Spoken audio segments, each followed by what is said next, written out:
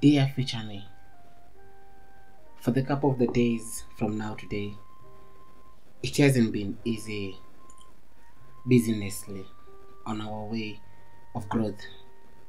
To be honest, I started in my studio 1 year ago, and it has reached 1 year with a couple of months. And during this month, the start of this month, or the end of the last month, there was some problems with my landlord.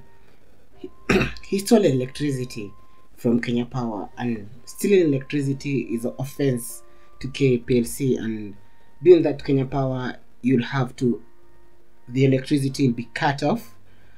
All department that you've applied, that is the rule of Kenya Power. If you have no idea, so never ever make such a mistake.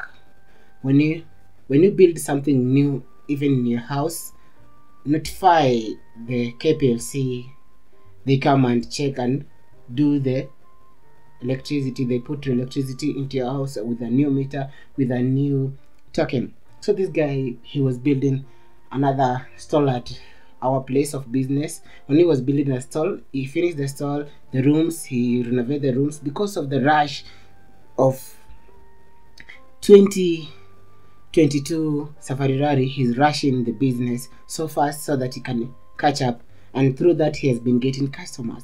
And getting customers for the rooms, it has forced him now to get electricity from our building where we have rented the rooms. We pay our electricity through the token. And man, he just stole the electricity from us without our knowledge, without even, he doesn't care about our businesses. And like that, KPLC came, Kenya Power cut the electricity, and all his buildings have been cut off. Everywhere where he has applied electricity, they have been cut off. So this is a lesson to many of us young business people, young minds that are starting business. Don't mess with parastatals. They will cost you. Like recently, we have seen KRA, the Kenya Revenue Authority, vandalizing Keroche breweries because of their tax. Guys, let us be honest in our business. If you are not a politician, if you are not in government, if you are not from four founders of this country, please guys, be on the safe side. Please. My future me, please be safe on the safe side. If you want to be safe, be honest with your business. So I've been honest with my business, so it has given me a headache. I've been even sick. I've been feeling like getting sick. I think it is the stress of the business, because now we're not earning even a penny from our business that we started. And the landlord, maybe he's waiting for a rent. Now we will have to shut down our business because he hasn't returned the electricity. He's planning to put solar on the building after he finished his own buildings. You see the selfishness? He doesn't care about the tenant. He cares about his business. And that model of business is not good. So guys, if you're doing business, make them be legit. If it is a future me, please make sure your business is legit. When you're doing business, especially if you're renting people houses, be legit. Make them feel safe. Like now, we have to look for a place to start again a business. And you know, starting a business, it is the hardest thing, to make new clients, to create new building for clients, you know, creating an environment for new clients. It is something that it is so painful to start, and I don't want to go through that again. I don't want to feel starting. This guy, he hasn't worked out, so now I'm forced out to look for money which I don't have to start a new place. I have to pay like rent for 3 months. Rent, you have to pay like in advance for 3 months, or another place they'll tell you for 5 months. And that money maybe I don't have. I have now to bring my things back in the house where I started my studio and cover myself again and start from the beginning, from the dust. And I hope that will be a series also if we're going to do that, because now he has closed business for other upcoming photographers who have been coming at our studio and using our studio.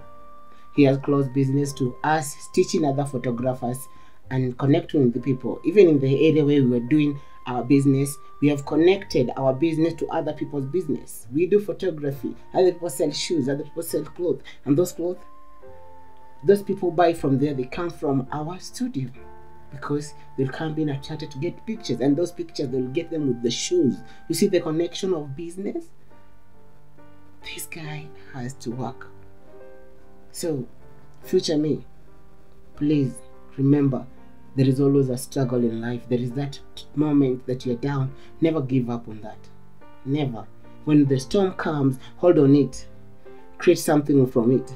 At the moment, I'm building my YouTube channels. Yeah.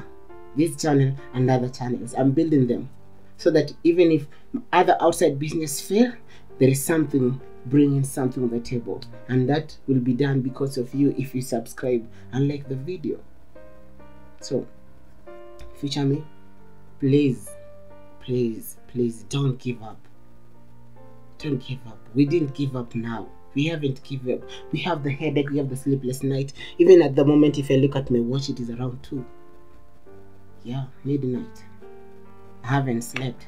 I don't get the sickness of sleeping. If I try to sleep, I'm not sleeping. I'll be just on my phone looking from Facebook to Twitter, Twitter from LinkedIn, from LinkedIn to TikTok, from TikTok to IG. You see, all those round. That is the life that we're living. And I don't want that. So guys, make sure, don't give up on your dream. If I have dream for this, I have dream for doing photography. I have dream for being a filmmaker.